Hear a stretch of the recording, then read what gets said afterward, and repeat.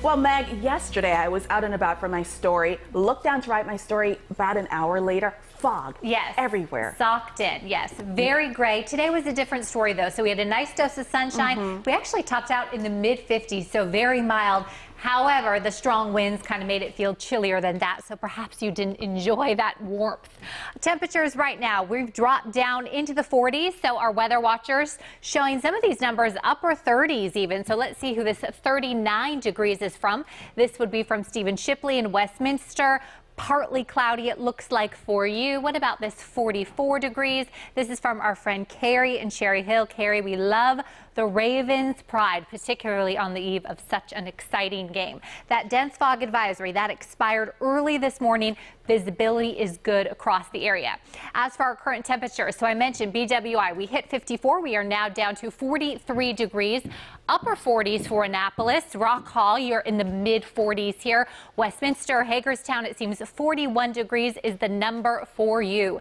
And these northwest winds, so I mentioned it's been a blustery day. These winds are diminishing, so the system is passing to the south of us, and that's going to leave us with a quiet night. 9 miles an hour right now for Baltimore, 6 for Westminster, 8 there in Hagerstown.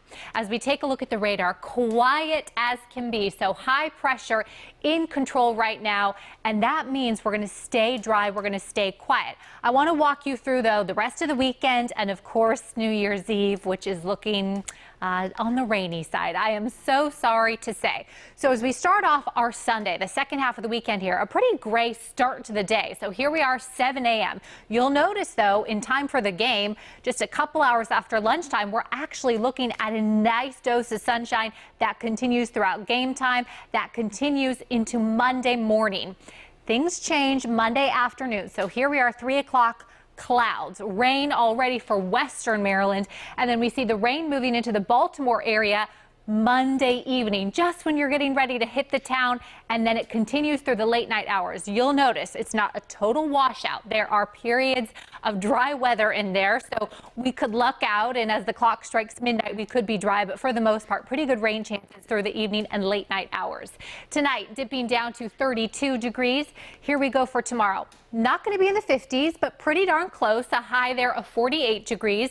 And as we look at our 7-day forecast, so there's our New Year's Eve, and you'll notice it is rather cloudy. It is rather rainy during the second half and night. And then New Year's Day, we're looking at starting off 2019 with a high of 62 degrees, and it will be a lovely sunny day. So hopefully, I think lots of folks have that day off. At least they can enjoy nice weather there. Unbelievable.